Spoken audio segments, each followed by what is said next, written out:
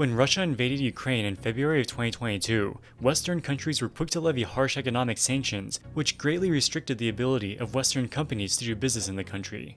Even companies that were not directly impacted were quick to divest or shut down their operations for reputational reasons. According to a study conducted by Yale University, over 1,000 multinational companies have curtailed their operations in that country since the invasion began. For most companies, this was an easy decision. For example, prior to the war, Apple generated less than 1% of its revenue from Russia. The reputational damage, as well as the risk of inadvertently violating sanctions, was not worth this tiny percentage of their revenue. However, the same could not be said for Raiffeisen Bank. With over 200 billion euros of assets, Raiffeisen is the second largest bank in Austria and can trace its roots all the way back to the Austro-Hungarian Empire. Following the collapse of the Soviet Union, Raiffeisen Bank saw a huge opportunity to expand into formerly communist countries, which at the time lacked sophisticated financial systems. As one of the first Western banks to expand into Eastern Europe, Raiffeisen quickly established substantial market share across the former Soviet bloc, with significant operations in Belarus, Ukraine, and Russia. The outbreak of the Russo-Ukrainian War caused severe disruption for Raiffeisen, as Ukraine's economy was severely damaged, and both Russia and Belarus have become the target of severe economic sanctions. So you probably wouldn't be surprised to see that their share price declined by roughly 60% in the opening days of the war. But what you may be surprised to hear is that despite these disruptions, Raiffeisen had their best year ever in 2022, with their revenue increasing by 64% and their net income increasing by a shocking 164% versus 2021. Despite the record profits, the Austrian lender's share price has failed to mount any meaningful recovery, and as of the time of making this video, its price-to-earnings ratio sits at a seemingly absurd 1.22 times. In this video, we'll take a deep dive into how Raiffeisen was able to post record profits, despite three of their largest markets being at war with each other, and the challenges they'll face going forward.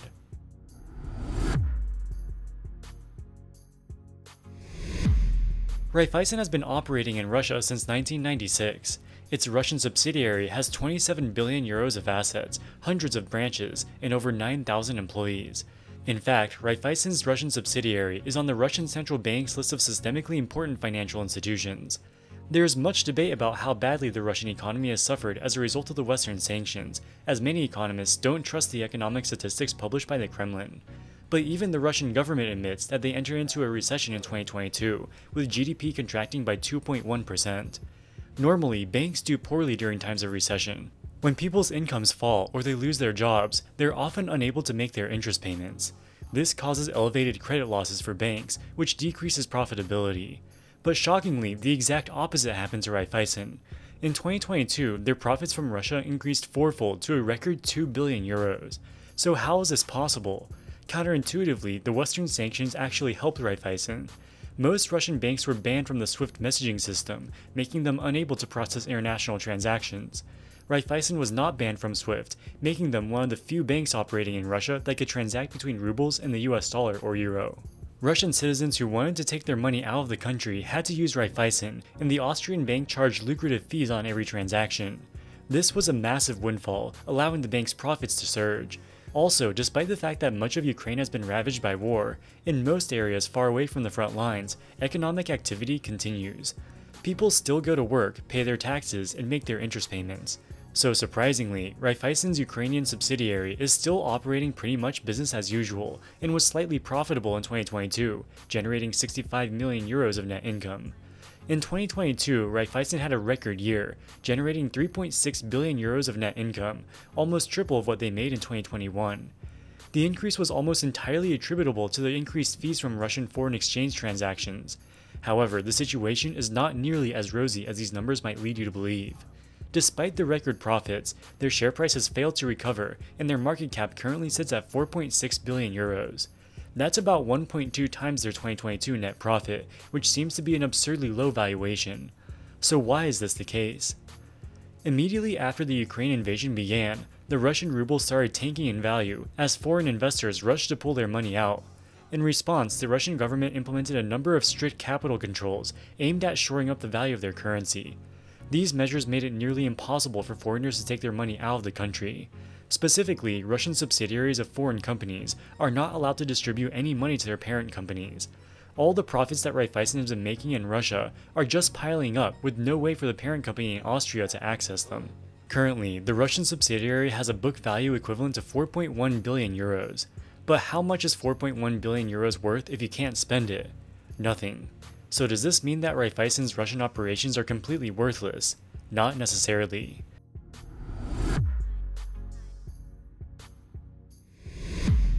Raiffeisen has a few options related to its Russian operations.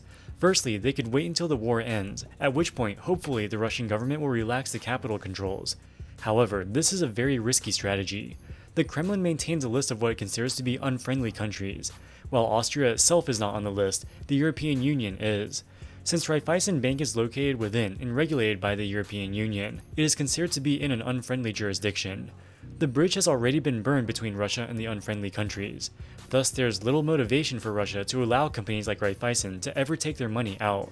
At the same time, Raiffeisen is coming under increasing pressure from the US and EU regulators.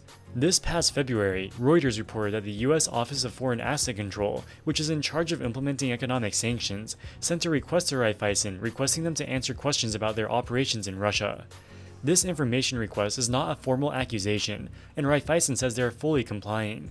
While Raiffeisen is still legally allowed to operate in Russia, the sanctions regime makes doing so extremely complicated. If sanctioned Russian companies or individuals use Raiffeisen to conduct foreign exchange transactions, Raiffeisen itself could face legal liabilities, even if this was not their intention.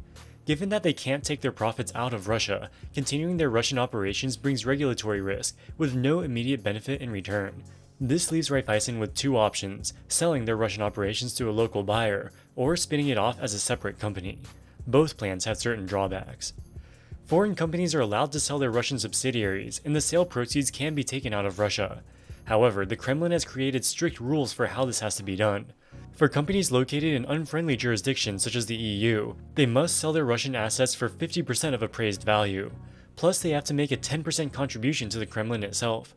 The scheme basically amounts to a cash grab, and the asset sales are usually organized by Russian oligarchs with close ties to the Kremlin. Raiffeisen's Russian subsidiary has book value of about 4.1 billion euros. In theory, they could sell it for net proceeds worth 40% of that, or about 1.6 billion euros. But it is unclear whether the Kremlin would value the assets at book value.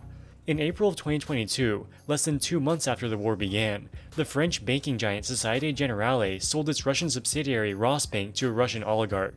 Société Générale recognized a 3.2 billion euro loss on the sale, which is roughly equivalent to its entire book value. So they basically sold it for nothing, but at least it allowed them to get rid of their Russian liabilities. Société Générale's Russian operations represented a small percentage of their overall business, so they were willing to divest it in a fire sale. Raiffeisen has waited longer, hoping to eventually get a better deal. A more valid comparison is probably the telecommunications company VEON. VEON's stock is listed in the US and domiciled in the Netherlands, but it operates in neither of these countries. It instead focuses on developing markets in Eastern Europe, Central Asia, and South Asia. Similar to Raiffeisen, Russia is VEON's single most important market, representing roughly 44% of the company's total EBITDA. Before the war, they had roughly $12.5 billion of enterprise value, which implies the Russian business was probably worth about $5.5 billion. In November of 2022, they agreed to sell their Russian operations to its own management team for the equivalent of $2.1 billion. So they received about 40% of fair value. That's at least within the ballpark of the Kremlin's formula. If Raiffeisen can get 40% of book value for its Russia business, this would represent about 35% of the company's current market cap. The company says they are actively searching for a buyer, but have so far not been successful.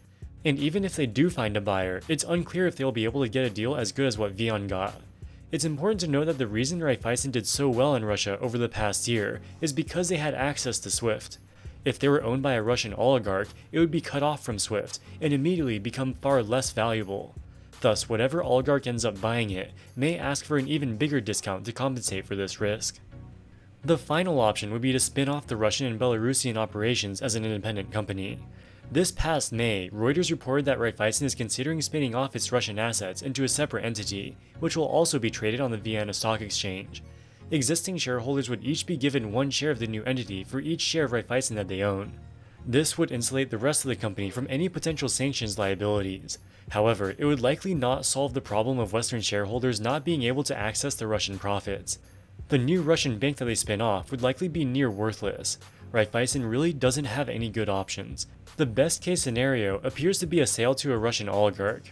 but for the reasons we discussed previously, this will likely be at a massive discount. That's why the stock has failed to recover, despite their strong financial performance on paper.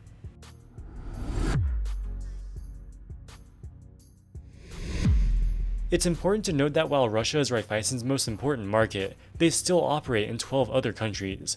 Russia and Belarus combined made up 55% of their net profit in 2022.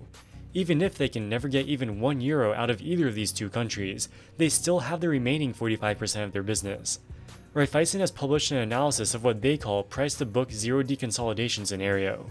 This is a worst-case scenario, whereby they lose control of their Russian subsidiary with zero compensation. In this scenario, their common equity tier 1 ratio, which is a key metric of bank solvency, would decrease from 16% to 13.7%. That's still above the regulatory minimum of 11.25%, so they would still be solvent and there would be no risk of bankruptcy. Currently, Raiffeisen Bank has about €15.5 billion of tangible book value. The Russia business has equity value of €4.1 billion. A zero deconsolidation would decrease tangible equity to €11.4 billion.